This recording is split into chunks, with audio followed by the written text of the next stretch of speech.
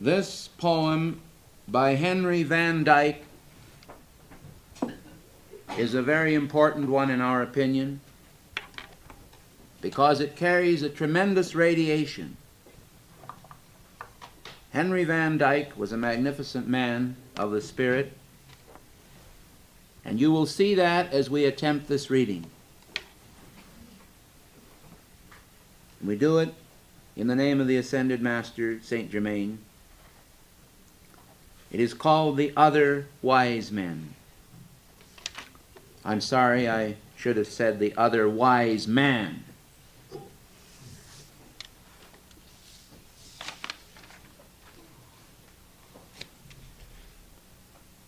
You know the story of the three wise men of the East and how they traveled from far away to offer their gifts at the manger cradle in Bethlehem.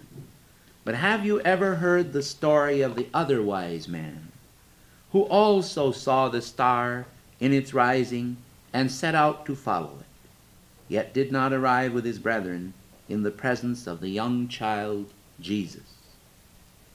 Of the great desire of this fourth pilgrim, and how it was denied, yet accomplished in the denial, of his many wanderings and the probations of his soul, of the long way of his seeking and the strange way of his finding the one whom he sought, I would tell the tale as I have heard fragments of it in the hall of dreams in the palace of the heart of man.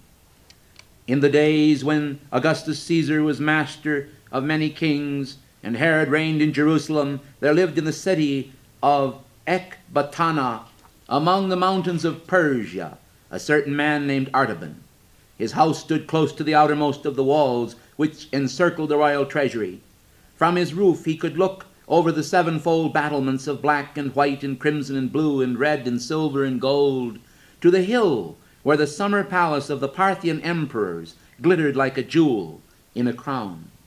Around the dwelling of Artaban spread a fair garden, a tangle of flowers and fruit trees, watered by a score of streams descending from the slopes of Mount Orontes and made musical by innumerable birds. But all color was lost in the soft and odorous darkness of the late September night, and all sounds were hushed in the deep charm of its silence, save the plashing of the water, like a voice half sobbing and half laughing under the shadows. High above the trees, a dim glow of light shone through the curtained arches of the upper chamber, where the master of the house was holding counsel with his friends. He stood by the doorway to greet his guests, a tall, dark man of about 40 years with brilliant eyes set near together under his broad brow and firm lines graven around his fine, thin lips, the brow of a dreamer and the mouth of a soldier, a man of sensitive feeling but inflexible will, one of those who in whatever age they may live are born for inward conflict and a life of quest. His robe was of pure white wool, thrown over a tunic of silk, and a white pointed cap, with long lapels at the sides, rested on his flowing black hair. It was the dress of the ancient priesthood of the Magi, called the fire worshippers. "Welcome," he said in his low, pleasant voice, as one after another entered the room. "Welcome, Abdus, peace be with you. Rhodopses, Antigones, and with you my father, Abgarus, you are all welcome. This house grows bright with the joy of your presence." There were 9 of the men, differing widely in ages, but alike in the richness of their dress of many-colored silks and in the massive golden collars around their necks, marking them as Parthian nobles, and in the winged circles of gold resting upon their breasts, the sign of the followers of Zoroaster. They took their places around a small black altar at the end of the room where a tiny flame was burning. Artaban, standing beside it and waving a barsum of thin tamarisk branches above the fire, fed it with dry sticks of pine and fragrant oils. Then he began the ancient chant of the Yasna, and the voices of his companions joined in the hymn to Ahura Mazda. "We worship the Spirit divine, all wisdom and goodness possessing, surrounded by holy immortals, the givers of bounty and blessing. We joy in the work of his hands, his truth and his power confessing. We praise all the things that are pure, for these are his only creation, the thoughts that are true, and the words and the deeds that have won approbation. These are supported by him, and for these we make adoration. Hear us, O Mazda, thou livest, in truth and in heavenly gladness. Cleanse us from falsehood and keep us from evil and bondage to badness. Pour out the light and the joy of thy life on our darkness and sadness. Shine on our gardens and fields, shine on our working and weaving, shine on the whole race of man, believing and unbelieving. Shine on us now through the night, shine on us now in thy might, the flame of our holy love and the song of our worship receiving. The fire rose with a chant, throbbing as if the flame responded to the music, until it cast a bright illumination through the whole apartment, revealing its simplicity and splendor. The floor was laid with tiles of dark blue veined with white. Pilasters of twisted silver stood out against the blue walls. The clear story of round arched windows above them was hung with azure silk. The vaulted ceiling was the pavement of blue stones, like the body of heaven in its clearness, sewn with silver stars. From the four corners of the roof hung 4 golden magic wheels called the tongues of the gods. At the eastern end, behind the altar, there were 2 dark red pillars of porphyry. Above them a lintel of the same stone, in which was carved the figure of a winged archer, with his arrow set to the string and his bow drawn. The doorway between the pillars, which opened upon the terrace of the roof, was covered with a heavy curtain of the color of a ripe pomegranate, embroidered with innumerable golden rays shooting upward from the floor. In effect, the room was like a quiet, starry night, all azure and silver, flushed in the east with rosy promise of the dawn. It was, as the house of a man should be, an expression of the character and spirit of the master. He turned to his friends when the song was ended and invited them to be seated on the divan at the western end of the room. "You have come tonight," he said, "at my call as the faithful scholars of Zoroaster, to renew your worship and rekindle your faith in the God of purity, even as this fire has been rekindled on the altar. We worship not the fire, but him of whom it is the chosen symbol, because it is the purest of all created things. It speaks to us of one who is light and truth. Is it not so, my father?" "It is well said, my son," answered the venerable Abgarus. "The enlightened are never idolaters. They lift the veil of form and go on to the shrine of reality, and new light and truth are coming to them continually through the old symbols."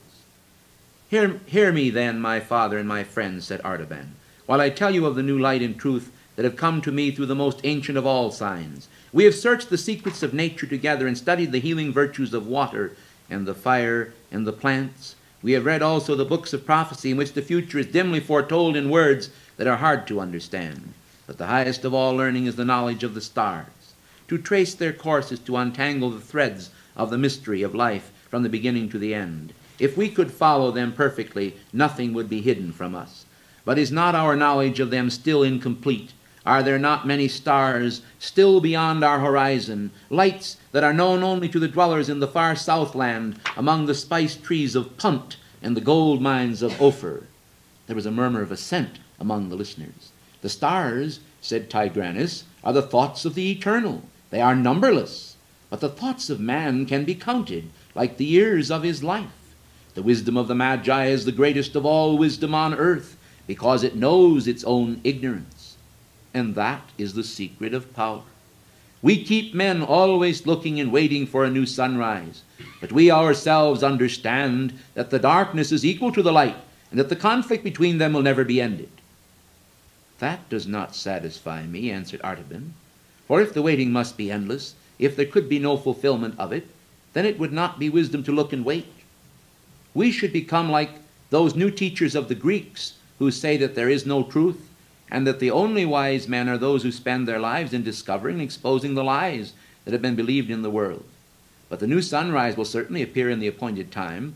Do not our own books tell us that this will come to pass, and that men will see the brightness of a great light?" "That is true," said the voice of Abgarus. "Every faithful disciple of Zoroaster knows the prophecy of the Avesta, and carries the word in his heart. In this day, Sosiosh the victorious shall arise out of the number of the prophets in the east country. Around him shall shine a mighty brightness, and he shall make life everlasting, incorruptible, and immortal, and the dead shall rise again." "This is a dark saying," said Tigranes, "and it may be that we shall never understand it. It is better to consider the things that are near at hand, and to increase the influence of the Magi in their own country, rather than to look for one who may be a stranger, and to whom we must resign our power." The others seemed to approve these words. There was a silent feeling of agreement manifest among them. Their looks responded with that indefinable expression which always follows when a speaker has uttered the thought that has been slumbering in the hearts of his listeners. But Artaban turned to Abgarus with a glow on his face and said, "My father, I have kept this prophecy in the secret place of my soul. Religion without a great hope would be like an altar without a living fire. And now the flame is burned more brightly, and by the light of it I have read other words, which also have come from the fountain of truth, and speak yet more clearly of the rising of the victorious one in his brightness." He drew from his breast, the breast of his tunic, 2 small rolls of fine parchment with writing upon them, and unfolded them carefully upon his knee. "In the years that are lost in the past, long before our fathers came into the land of Babylon, there were wise men in Chaldea, from whom the first of the Magi learned the secret of the heavens, and of these Balaam, the son of Beor, was one of the mightiest. Hear the words of his prophecy. There shall come a star out of Jacob, and a scepter shall rise out of Israel." The lips of Tigranes drew downward with contempt as he said, "Judah was a captive by the waters of Babylon, and the sons of Jacob were in bondage to our kings. The tribes of Israel are scattered through the mountains like lost sheep, and from the remnant that dwell in Judea under the yoke of Rome, neither star nor scepter shall rise." "And yet," answered Artaban, "it was the Hebrew Daniel, the mighty searcher of dreams, the counselor of kings, the wise Belshazzar, who was most honored and beloved of our great king Cyrus, a prophet of sure things, and a reader of the thoughts of the eternal. Daniel proved himself to our people, and these are the words that he wrote." Artaban read from the second scroll. "Know therefore and understand that from the going forth of the commandment to restore Jerusalem unto the anointed one, the prince, the time shall be 67 weeks. "But my son," said Abgarus doubtfully, "these are mystical numbers. Who can interpret them, or who can find the key that shall unlock their meaning?" Artaban answered, "It has been shown to me and to my 3 companions among the Magi, Caspar, Melchior, and Belshazzar. We have searched the ancient tablets of Chaldea and computed the time. It falls in this year. We have studied the sky, and in the spring of the year we saw 2 of the greatest planets draw near together in the sign of the fish, which is the house of the Hebrews. We also saw a new star there, which shone for 1 night and then vanished." Now again, the 2 great planets are meeting. This night is their conjunction. My 3 brothers are watching by the ancient temple of the 7 spheres at Borsippa in Babylonia, and I am watching here. If the star shines again, they will wait 10 days for me at the temple, and then we shall set out together for Jerusalem to see and worship the promised one who shall be born King of Israel. I believe the sign will come. I have made ready for the journey. I have sold my possessions and bought these 3 jewels, a sapphire, a ruby, and a pearl, to carry them as tribute to the king. And I ask you to go with me on the pilgrimage, that we may have joy together in finding the prince who is worthy to be served." While he was speaking, he thrust his hand into the inmost fold of his girdle and drew out 3 great gems, one blue as a fragment of the night sky, one redder than a ray of sunrise, and one as pure as the peak of a snow mountain at twilight, and laid them on the outspread scrolls before them. But his friends looked on with strange and alien eyes. A veil of doubt and mistrust came over their faces like a fog creeping up from the marshes to hide the hills. They glanced at each other with looks of wonder and pity, as those who have listened to incredible sayings in the story of a wild vision or the proposal of an impossible enterprise. At last Tigranes said, "Artaban, this is a vain dream. It comes from too much looking upon the stars and the cherishing of lofty thoughts. It would be wiser to spend the time in gathering money for the new fire temple at Shelah. No king will ever arise from the broken race of Israel, and no end will ever come to the eternal strife of light and darkness. He who looks for it is a chaser of shadows. Farewell." Another said, "Artaban, I have no knowledge of these things, and my office as guardian of the royal treasure binds me here. The quest is not for me, but if thou must follow it, fare thee well." And another said, "In my house there sleeps a new bride, and I cannot leave her nor take her with me on this strange journey. This quest is not for me, but may thy steps be prospered wherever thou goest. So farewell. And another said, I am ill and unfit for hardship, but there is a man among my servants whom I will send with thee when thou goest to bring me word how thou farest. So one by one they left the house of Artaban. But Abgarus, the oldest and the one who loved him the best, lingered after the others had gone and said gravely, My son, it may be that the light of truth is in this sign that has appeared in the skies, and it will surely lead to the prince and the mighty brightness. Or it may be that it is only a shadow of the light, as Tigranes has said, and then he who follows it will have a long pilgrimage and a fruitless search. But it is better to follow even the shadow of the best than to remain content with the worst. And those who would see wonderful things must often be ready to travel alone. I am too old for this journey, but my heart shall be a companion of thy pilgrimage, day and night, and I shall know the end of thy quest. Go in peace. Then Abgarus went out of the azure chamber with its silver stars, and Artaban was left in solitude. He gathered up the jewels and replaced them in his girdle. For a long time he stood and watched the flame that flickered and sank upon the altar. Then he crossed the hall, lifted the heavy curtain, and passed out between the pillars, a periphery to the terrace on the roof.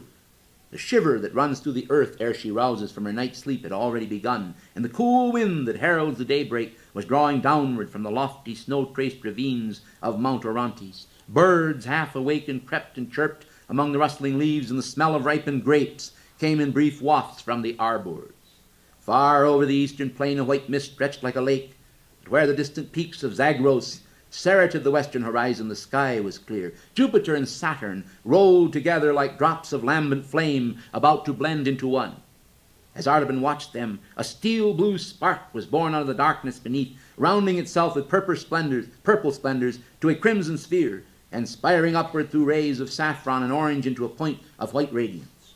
Tiny and infinitely remote, yet perfect in every part, it pulsated in the enormous vault, as if the three jewels in the Magian's girdle had mingled and been transformed into a living heart of light. He bowed his head. He covered his brow with his hands. It is the sign, he said. The king is coming, and I will go to meet him. All night long, Vazda, the swiftest of Artaban's horses, had been waiting, saddled and bridled in her stall, pawing the ground impatiently and shaking her bit as if she shared the eagerness of her master's purpose, though she knew not its meaning. Before the birds had fully roused to their strong, high, joyful chant of morning song, before the white mist had begun to lift lazily from the plain, the other wise man was in the saddle, riding swiftly along the high road which skirted the base of Mount Orontes westward. How close, how intimate is the comradeship between a man and his favorite horse on a long journey. It is a silent, comprehensive friendship, an intercourse beyond the need of words. They drink at the same wayside springs and sleep under the same guardian stars. They are conscious together of the subduing spell of nightfall and the quickening joy of daybreak. The master shares his evening meal with his hungry companion and feels the soft, moist lips caressing the palm of his hand as they close over the morsel of bread. In the gray dawn he is roused from his bivouac by the gentle stir of a warm, sweet breath over his sleeping face, and looks up into the eyes of his faithful fellow traveler, ready and waiting for the toil of the day.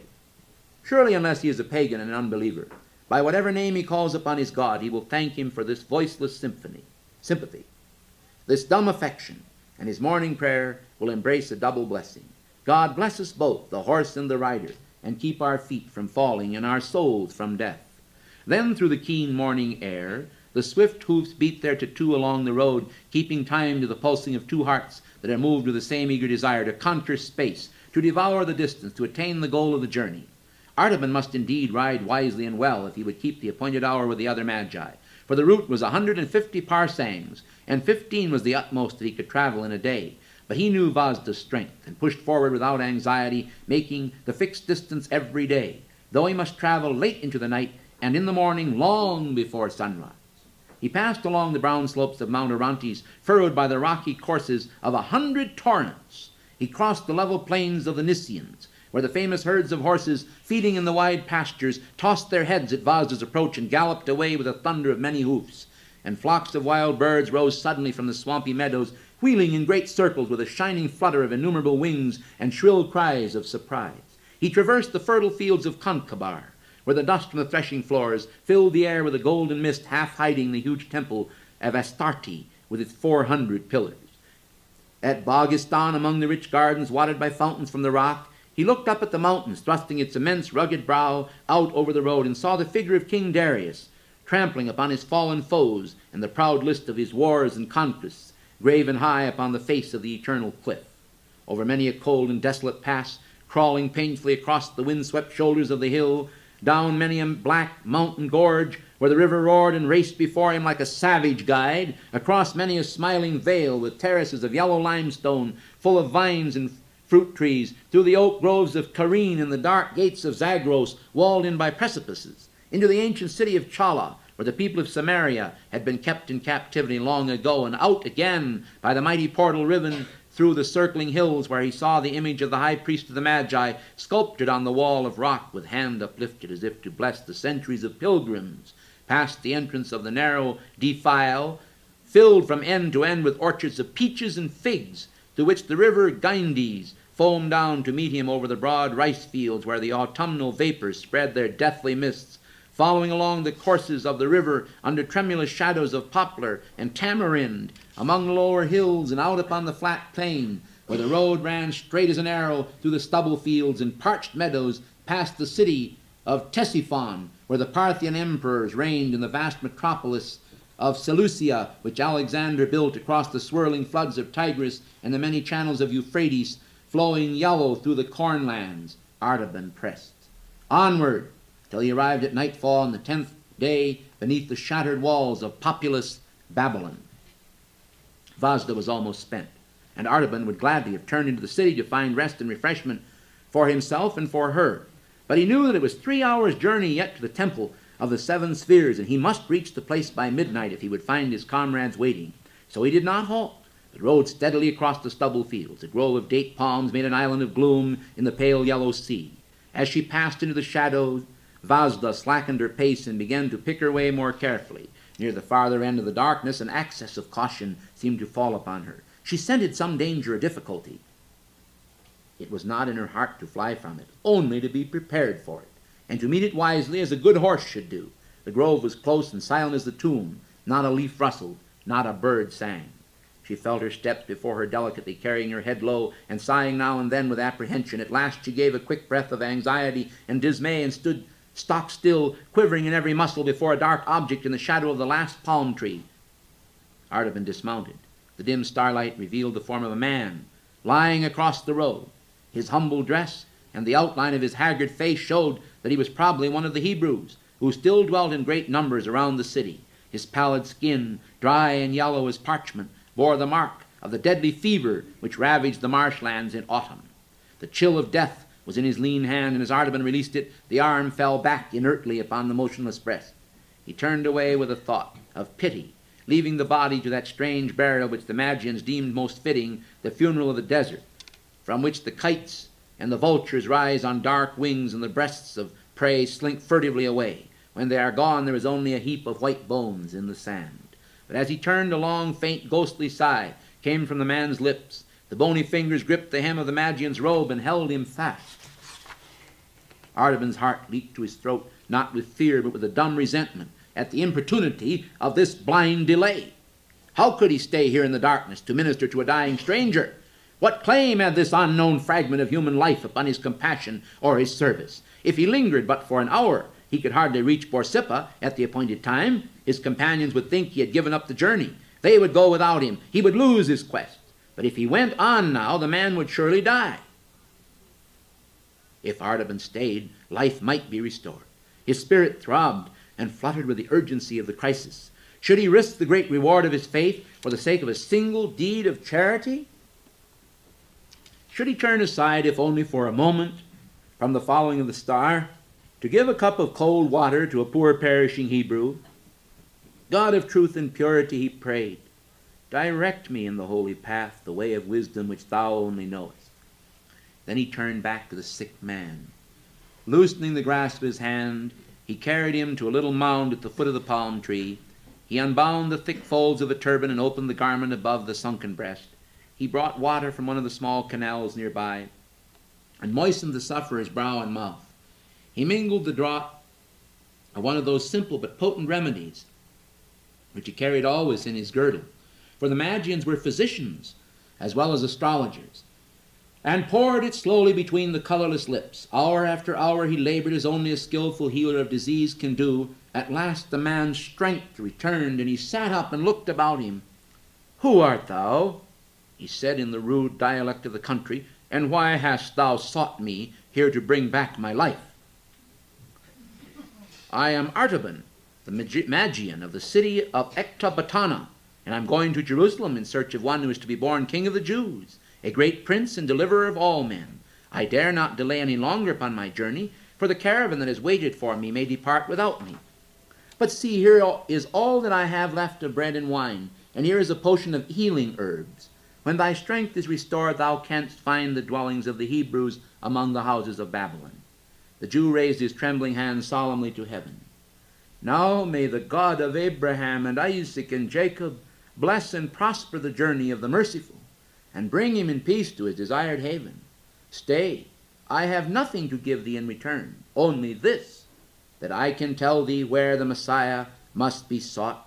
For our prophets have said that he should be born not in Jerusalem, but in Bethlehem of Judah. May the Lord bring thee in safety to that place, because thou hast had pity upon the sick." It was already long past midnight. Artaban rode in haste, and Vasda, restored by the brief rest, ran eagerly through the silent plain and swam the channels of the river. She put forth the remnant of her strength and fled over the ground like a gazelle. But the first beam of the rising sun sent a long shadow before her as she entered upon the final stadium of the journey, and the eyes of Artaban, anxiously scanning the great mound of Nimrod and the temple of the seven spheres, could discern no trace of his friends. The many-colored terraces of black and orange and red and yellow and green and blue and white, shattered by the convulsions of nature and crumbling under the repeated blows of human violence, still glittered like a ruined rainbow in the morning light. Artaban rode swiftly around the hill. He dismounted and climbed to the highest terrace, looking out toward the west. The huge desolation of the marshes stretched away to the horizon and the border of the desert. Bitterns stood by the stagnant pools, and jackals skulked through the low bushes. But there was no sign of the caravan of the wise men, far or near. At the edge of the terrace he saw a little cairn of broken bricks, and under them a piece of papyrus.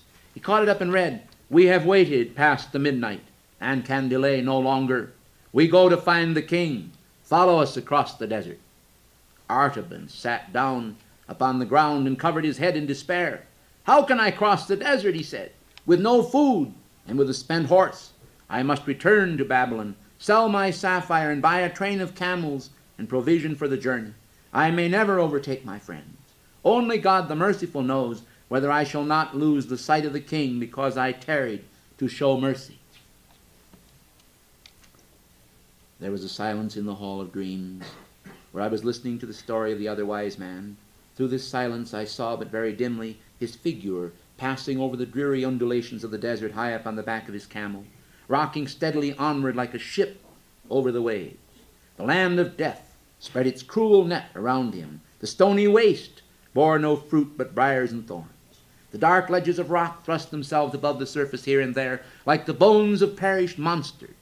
Arid and inhospitable mountain ranges rose before him, furrowed with dry channels of ancient torrents, white and ghastly as scars on the face of nature. Shifting hills of treacherous sand were heaped like tombs along the horizon. By day the fierce heat pressed its intolerable burden on the quivering air. No living creature moved on the dumb, swooning earth, but tiny jerboas scuttling through the parched bushes, or lizards vanishing in the clefts of the rock.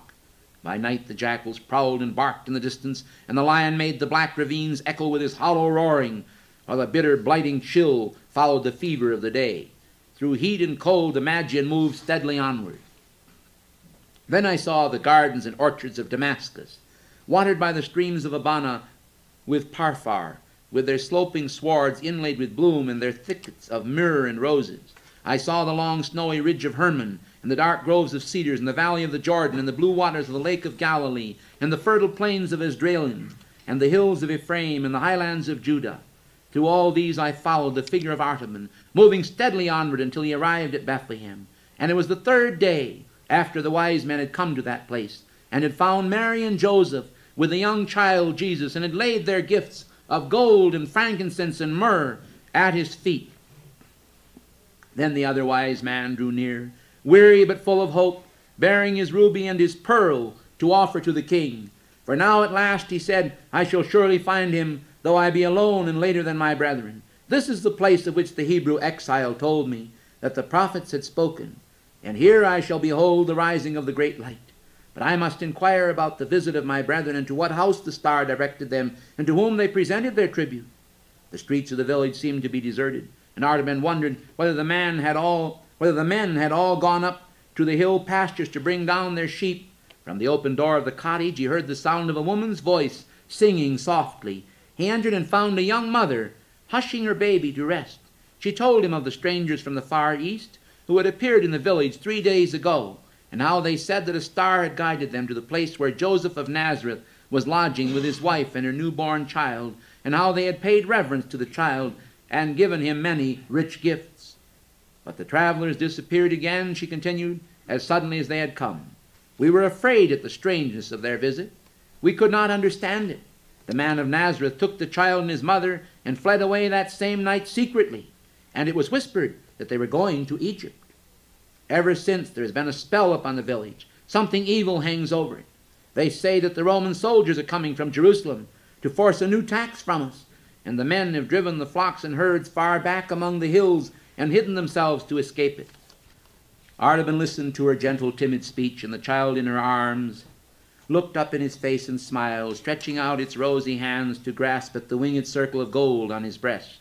His heart warmed to the touch. It seemed like a greeting of love and trust to one who had journeyed long in loneliness and perplexity, fighting with his own doubts and fears and following a light that was veiled in clouds. Why might not this child have been the promised prince, he asked himself, as he touched its soft cheek. Kings have been born ere now in lowlier houses than this, and the favorite of the stars may rise even from a cottage. But it has not seemed good to the God of wisdom to reward my search so soon and so easily.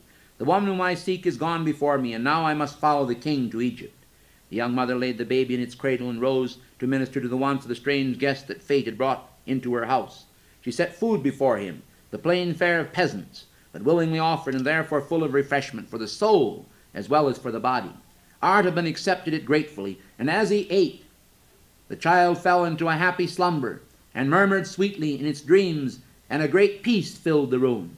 But suddenly there came the noise of a wild confusion in the streets of the village, a shrieking and wailing of women's voices, a clangor of brazen trumpets and a clashing of swords, and a desperate cry, the soldiers of Herod, they are killing our children!" The young mother's face grew white with terror. She clasped her child to her bosom and crouched motionless in the darkest corner of the room, covering him with the folds of her robe, lest he should awake and cry. But Artaban went quickly and stood in the doorway of the house. His broad shoulders filled the portal from side to side, and the peak of his white cap all but touched the lintel. The soldiers came hurrying down the street with bloody hands and dripping swords. At the sight of the stranger in his imposing dress, they hesitated with surprise. The captain of the band approached the threshold to thrust him aside, but Artaban did not stir. His face was as calm as though he were watching the stars, and in his eyes there burned that steady radiance before which even the half-tamed hunting leopard shrinks and the bloodhound pauses in his leap. He held the soldier silently for an instant, and then said in a low voice, "I am all alone in this place, and I am waiting to give this jewel to the prudent captain who will leave me in peace." He showed the ruby, glistening in the hollow of his hand like a great drop of blood. The captain was amazed at the splendor of the gem. The pupils of his eyes expanded with desire, and the hard lines of greed wrinkled around his lips. He stretched out his hand and took the ruby. "March on!" he cried to his men. "There is no child here. The house is empty." The clamor and the clang of arms passed down the street as the headlong fury of the chase sweeps by the secret covert where the trembling deer is hidden. Artaban re-entered the cottage. He turned his face to the east and prayed, "God of truth, forgive my sin. I have said the thing that is not to save the life of a child, and 2 of my gifts are gone. I have spent for man that which was meant for God. Shall I ever be worthy to see the face of the king?" But the voice of the woman, weeping for joy in the shadow behind him, said very gently, "Because thou hast saved the life of my little one, may the Lord bless thee and keep thee. The Lord make his face to shine upon thee, and be gracious unto thee. The Lord lift up his countenance upon thee, and give thee peace." Again there was a silence in the hall of dreams, deeper and more mysterious in the first interval, and I understood that the years of Artaban were flowing very swiftly under the stillness, and I caught only a glimpse here and there of the river of his life shining through the mist that concealed its course. I saw him moving among the throngs of men in populous Egypt, seeking everywhere for traces of the household that had come from Bethlehem, and finding them under the spreading sycamore trees of Heliopolis and beneath the walls of the Roman fortress of New Babylon beside the Nile. Traces so faint and dim that they vanished before him continually as footprints on the wet river sand, glisten for a moment with moisture, and then disappear. I saw him again at the foot of the pyramids, which lifted their sharp points into the intense saffron glow of the sunset sky, changeless monuments of the perishable glory and the imperishable hope of man. He looked up into the face of the crouching Sphinx and vainly tried to read the meaning of the calm eyes and smiling mouth. Was it indeed the mockery of all effort and all aspiration? As Tigranes had said, the cruel jest of a riddle that has no answer, a search that never can succeed? Or was there a touch of pity and encouragement in that inscrutable smile, a promise that even the defeated should attain a victory, and the disappointed should discover a prize, and the ignorant should be made wise, and the blind should see, and the wandering should come into the haven at last? I saw him again in an obscure house of Alexandria, taking counsel with a Hebrew rabbi. The venerable man, bending over the rolls of parchment on which the prophecies of Israel were written, read aloud the pathetic words which foretold the suffering of the promised Messiah, the despised and rejected of men, the man of sorrows and acquainted with grief. "And remember, my son," said he, fixing his eyes upon the face of Artaban, "the king whom thou seekest is not to be found in a palace, nor among the rich and powerful. If the light of the world and the glory of Israel had been appointed to come with the greatness of earthly splendor, it must have appeared long ago. For no son of Abraham will ever again rival the power which Joseph had in the palaces of Egypt, or the magnificence of Solomon throned between the lions in Jerusalem. But the light for which the world is waiting is a new light. The glory that shall arise out of patient and triumphant suffering, and the kingdom which is to be established forever, is a new kingdom, the royalty of unconquerable love. I do not know how this shall come to pass, nor how the turbulent kings and the peoples of earth shall be brought to acknowledge the Messiah and pay homage to him, but this I know: those who seek him will do well to look among the poor and the lowly, the sorrowful and the oppressed." So I saw the other wise man again and again, traveling from place to place and searching among the people of the dispersion with whom the little family from Bethlehem might perhaps have found a refuge. He passed through countries where famine lay heavy upon his land, and the poor were crying for bread. He made his dwelling in plague-stricken cities where the sick were languishing in the bitter companionship of helpless misery. He visited the oppressed and the afflicted in the gloom of subterranean prisons and the crowded wretchednesses of slave markets and the weary toil of galley ships. In all this populous and intricate world of anxiety, though he found none to worship, he found many to help. He fed the hungry, and he clothed the naked, and healed the sick, and comforted the captive, and his years passed more swiftly than the weaver's shuttle that flashes back and forth through the loom while the web grows and the pattern is completed. It seemed almost as if he had forgotten his quest. But once I saw him for a moment as he stood alone at sunrise, waiting at the gate of a Roman prison. He had taken from a secret resting place in his bosom the pearl, the last of his jewels. As he looked at it, a mellower luster, a soft and iridescent light, full of shifting gleams of azure and rose, trembled upon its surface. It seemed to have absorbed some reflection of the lost sapphire and ruby. He had often visited the holy city before, and had searched all its lanes and crowded hovels and black prisons without finding any trace of the family of Nazarenes who had fled from Bethlehem long ago. But now it seemed as if he must make one more effort, and something whispered in his heart that at last he might succeed. It was the season of the Passover. The city was thronged with strangers. The children of Israel, scattered in far lands, had returned to the temple for the great feast, and there had been a confusion of tongues in the narrow street for many days.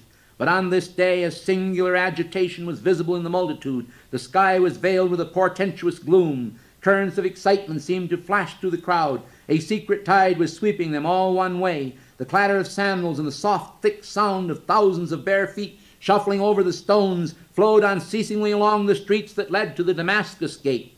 Artaban joined a group of people from his own country, Parthian Jews who had come up to keep the Passover, and inquired of them the cause of the tumult and where they were going.